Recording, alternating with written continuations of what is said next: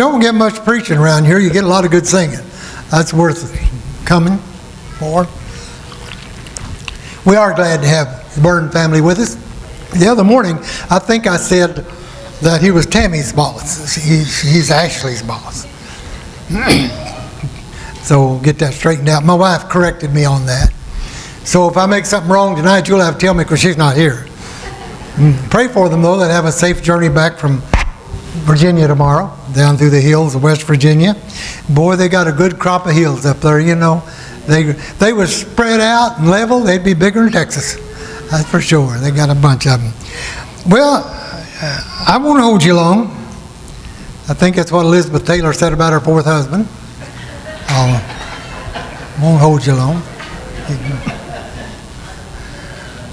I didn't know if you could laugh or not. I heard that air conditioner running all night long. When we're on fire, I can't hear that.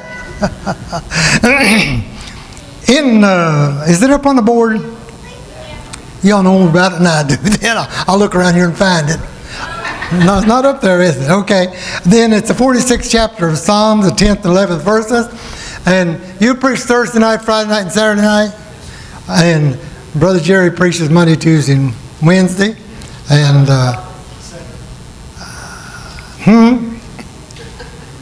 somebody talking to me? I didn't think so. I didn't hear anybody.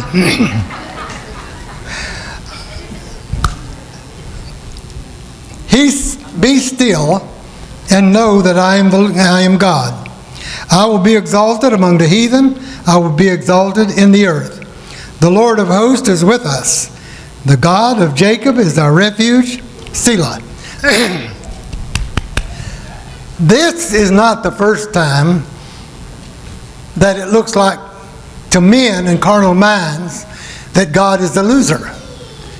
And today, when the minds of carnal men are praising the devil and saying that God is the loser, because evil on every side, on every hand, you can make fun of Christians and everybody will be on your side.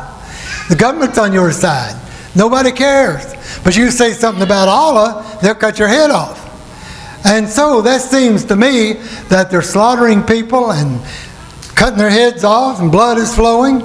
But if you read the book of Revelations, it tells us that these people that are beheaded for Christ, the blood shall cry out from under the altar of God. I would rather tonight that my blood cry out from under the altar of God than to be walking through the pits of hell screaming out for the devil. That was what I'd like to have tonight. Now I know that people don't understand old-fashioned, old-time, sin-killing, God-sent, Holy Ghost preaching and revival and people getting saved. But you know what? God didn't change His plan. God said we must be born again. Now I've got 2 birthdays. One of them will be the August 16th if I make it. The other one will be next Friday night, May the 15th. Now, May the 15th, I will have served God 62 years. I've walked with the Lord.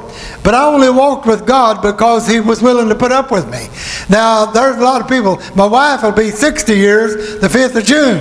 I only walk with her because she's willing to put up with me. So I was very fortunate in life to find 2 people that love me so much they put up with me. And I thank God tonight. Aren't you glad that He loves you so much that He puts up with you? Even when we feel good, when we feel bad, when we're on the mountaintop, when we're in the valley, when we're shouting, when we're complaining, God still loves us so much, He puts up with us. But I thank God tonight, He is a mighty and a wonderful God. He is not dead, He is alive. He's on the throne. He's just as real tonight as He was when He spoke the first word in Genesis. He'll be just as real when the last words are spoken in the book of Revelation. He will still be God. There was a man named Adolf Hitler. He said, I'm going to get a Third Reich, he called it. And I'm going to get an Aryan race. And when I get it to perfection, it will last 1,000 years. So 43 months later, Adolf Hitler destroyed his own self. He went down by destruction. You know why? Because he thought that he was bigger than God, and he didn't think God would ever catch up with him, and he thought he's going to go down in history for something great. Brother, I don't care tonight if I go down in history and Tollsboro don't even know my name. Because you know why? I don't want my name in history. I don't want my name up in the marquee lights, because I've got my name written in the Lamb's Book of Life. And hallelujah, it's been there 62 years almost, and 62 years from now it'll still be shining just as bright as it was when the day that God wrote it in there in the blood of Jesus Christ. So tonight, don't be alarmed, don't be dismayed. You know, they talk about it's hard to get the church shout nowadays. Well, when we're feeling good, everything's going right, and we're singing to the top of our lungs, and boy, the Spirit is moving and Holy Ghost is coming. It's no trouble to stand up, clap your hands, and praise God. But how about when everything has gone wrong? You turned on the newscast, and ISIS is getting worse every day, attacking people in the United States. You get news from the doctor, and it's not good. How many can come to church and stand up and say, I'm in the midst of a battle, but praise God, He's my general, and I may be in a battle tonight, but tomorrow, somewhere out there, I'm going to have victory, because He is still God. He's still on the throne. He's still in command, and God is not dead, but God is alive. I don't believe that God is alive tonight because somebody said it. I don't believe it because they made a movie about it. I believe it tonight because the Bible says it, and His Spirit bears witness with my spirit that not only is He alive, but praise the Lord, He is my Father. Hallelujah. My earthly father is gone. He's dead. But my godly Father is still alive.